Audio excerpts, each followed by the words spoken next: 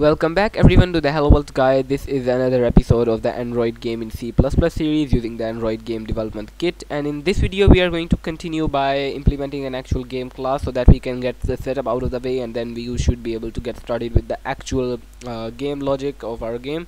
So in order to start, the first thing we are going to do is go under here. You can see we've got this CPP folder. I'm going to hit new and hit C++ class. We are going to create a new class called game, which will essentially store all of our game functionality. We'll create that, and you can see that it has created a header, and it has also created a C++ file. Now the problem is, you can see that it has not got it inside a CMake list, so we need to go here and say game.cpp. Make sure to sync your project if you're gonna game.cpp. If you haven't synced, it will display a message here, just sync it, and once you have synced your project, we can now get started with the implementation of the game. So in here we are going to create two public functions. Like all games pretty much, we are going to have a begin function which is going to take an argument of type Android app, because for initialization we'll need to access some specific stuff, so the begin function will require that we provide it with an app.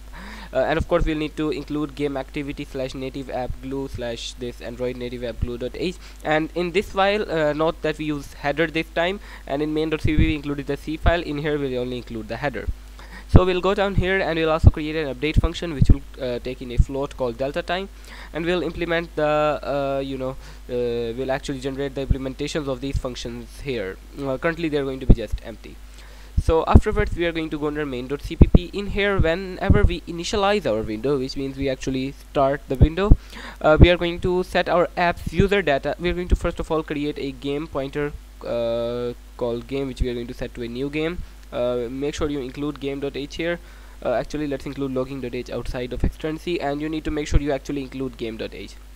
So actually let's use auto here because that's better. Auto game is equal to new game. Afterwards we are going to set a call begin on our game, providing it the appropriate app, and remember this is happening when the window is being initialized, and then we'll set the app's user data to our game. Now when we are terminating the window, we'll just say auto game is equal to, we'll use reinterpret cast, which will take our user data, which is a void pointer, and cast it to a game pointer, and we know that it's of type game because we set it here, and we store it in a variable called game. Now we just set the user data to be null and delete our game because we created it with new here. Now we'll free the memory. So this should create a game when we initialize the window, and when we exit the app it should automatically destroy that game. So yeah, we have got that pretty much done. Now the next thing we need to do is well, we are going to actually just copy this here and go here and paste this. You can see we have we can just paste this here, but before we actually do that, this loop might run before the window is initialized, so we are going to just check if app user data is actually not null. So we'll just make sure it's valid before going ahead and casting it to the appropriate game type. And in here we'll like to call our game update function. Now in order to do that, we'll need to actually calculate the delta time, which means we need a way to keep track of how much time has passed. So now we'll need to figure out a way to do that. Now for that we can just use the Chrono standard C++ library because that's available to us, so we should probably use the standard library. We are going to include the Chrono header here, and then down here we'll create let's go down here and let's create a variable called last time, which will set to std chrono high resolution called : now.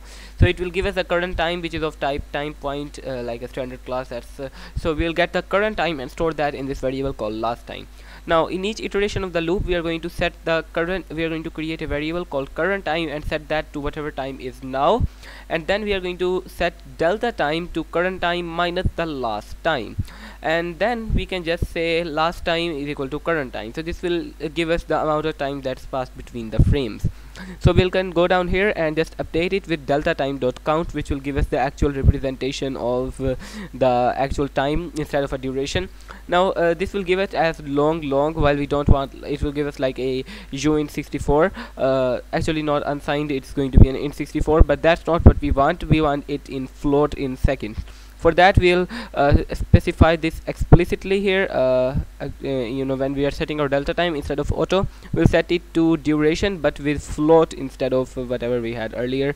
So this will make give us the correct results.